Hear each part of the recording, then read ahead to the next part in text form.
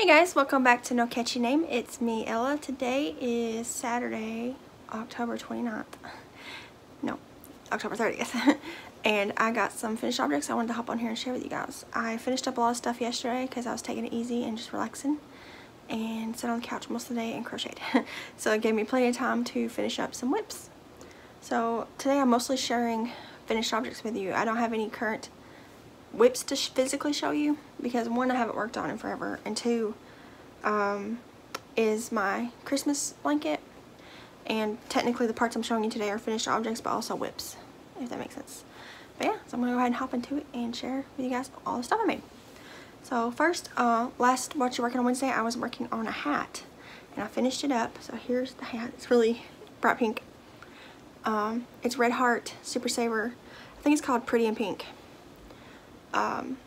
And this hat is called the Simple Seed Stitch Hat by Kristen Holloway, I believe. It'll be linked below. But I like it a lot. So it's a lot of the seed stitch, and then there's some half double crochets and single crochets here in the back lip only, and then it does seed stitch again, and then you just kind of repeat that. And then it's got a nice little brim. My hair's a little wet, but I like it a lot. It's a little big, but it could just be kind of slouchy. I could tell it was going to be a little bit big for my head while I was making it, but I just went ahead and finished it because I figured it would be slouchy, and sometimes in the winter I like to put my hair like in a bun, so I think it would give me enough room to put my hair, stuff my hair up in there. But I like it a lot. I love the color, I love pink, and I like the texture. It looks really pretty. It's got a nice little brim, and I like it a lot. I like this hat. It was a lot of fun making it. It's a little tricky if you're not super good at reading patterns. So it says that it's an easy pattern, but I would probably say that it's like a advanced beginners just because the way it's written. But it's definitely doable. And after a minute you get it like in your head of how, you know, what's going to happen next. So it's a really good pattern. I made it with an eye hook. But I think it's so cute. I made the adult size. They have like an adult size and they have a teen size. And to fit my head tight, I would probably needed to make the teen size. But I like it a lot. I think it's cute. I love the texture. There's a line. But yeah, I think it's cute. I can't wait to wear it when it's colder, which is coming up soon. My next finished object is my midwife blanket. I feel like the camera's crooked. Sorry about that. I finished my midwife blanket, and it's a free pattern by Yarn and Chai, and I'll link it below. And I'm using Hirschner's Worsted 8 on it. And that is yarn that was gifted to me. Trying to find my stitch marker. There it is. Okay, so the last time I shared it with you guys, I was where that stitch marker is. But now I did finish it all the way up, and I put a really simple border on it. I went around the whole blanket with the multicolor in half double crochets, and then I did a row in the purple and pink in single crochets. I didn't think the border needed to be too fancy since the blanket is already got nice stitching on it and the colors. So I thought just simple border would look good. But it's super cute, and it turned out a really good size, I think. There it is, all in its glory. If I can think about it, I'll also take a picture of it so you can see it all at once. But I really love it. I haven't washed it yet. I want to wash it and see how much it softens up. I'm going to take the stitch marker off so I don't forget and accidentally wash it too. I love this pattern because it looks like a complicated, like fancy pattern, but it's super easy. And it's just a repeat, and you just keep repeating it as much as you want. And you can also make it as wide as you want. So it's a beautiful pattern. It comes out beautiful. Now I want to use leftover yarn of these balls to make a little cardigan, a bonnet, and some booties to go with this blanket. I thought that would be cute. I was thinking about making the cardigan probably the pink color, and then the bonnet the multicolor, and then the booties the purple color is what I was thinking. I don't know. I'll just have to wait and see what I feel like doing once I get it going, the project's going. But it's such a cute pattern. Definitely check that out if you need a baby blanket, because it's actually really quick. Like if you just sit down and work on it, you get it done super fast. I love it a lot. Alright, next finished object. This is finished for now. This is my spider blanket that I've been doing for Crochet-tober, along with all the other ladies that are participating in it. And I wasn't sure how big I wanted to make it at first, but when I was working on it yesterday, I thought it was a pretty good size to stop for now. So I did crochet a bunch of rounds on it yesterday, and also made some more appliques for it and sewed them on there. Woven all my ends, and it's done, but I didn't put a border on it in case I want to put more yarn on it next year. Because if I want it bigger, all I gotta do is just add more yarn to it next year, I think. It'd be nice. But I'm gonna show it to you, and then I'll take a picture also of it laid out because it's pretty big. So there's the length of it. It's about as big as my wingspan.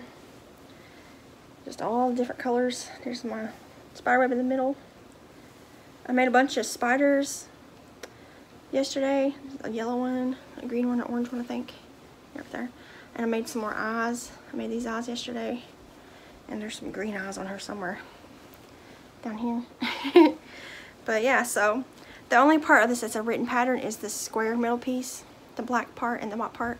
It is a free square pattern by Yarn Utopia. And then the rest of it is just, the blanket is just straight granny stitch, or granny square, the straight one. So just a double crochet in every stitch and then increase in the corners. And then all the appliques I just made myself. I didn't follow any patterns. They're just really simple appliques. But I will lay it out and take a picture of it and insert it for you guys to see the whole thing. I think it's a good size for like a couch blanket and for like Jesse next year, because he's the one that wants this. And again, like I said, if I want to, I can add more to it next year. Maybe just add a bunch of scrap balls to it next Halloween too and make it big. But I'm glad that I'm done with it, but I'm also going to miss working on it. So there you go. Got 2 blankets done this week, which is awesome. Alright, next finished object. This is part of my Christmas blanket that I'm making from Maria's Blue Crown.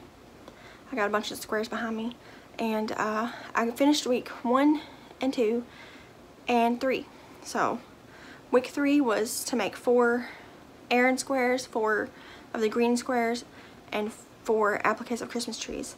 I didn't want to do the applique that is in the pattern because it has loop stitches in it, and I'm not a big fan of loop stitches. So I went on a hunt for just some cute other trees, and I found a free like granny tree by, her name was Hattie Risdale, I think.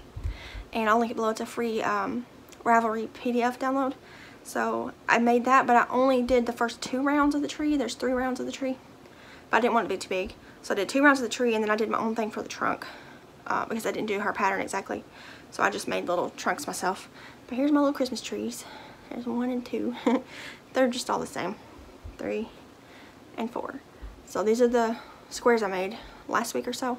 And then I made these little trees.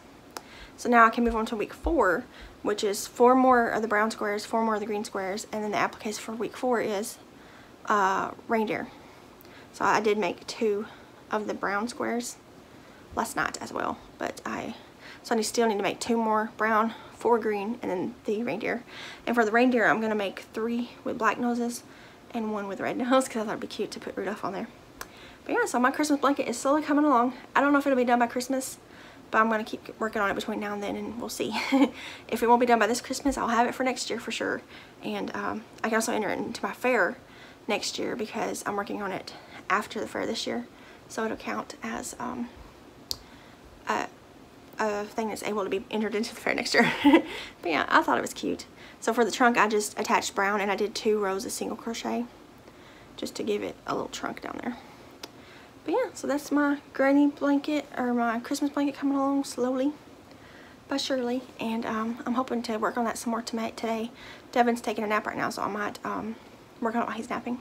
And then we got Halloween stuff later today if the rain will move out.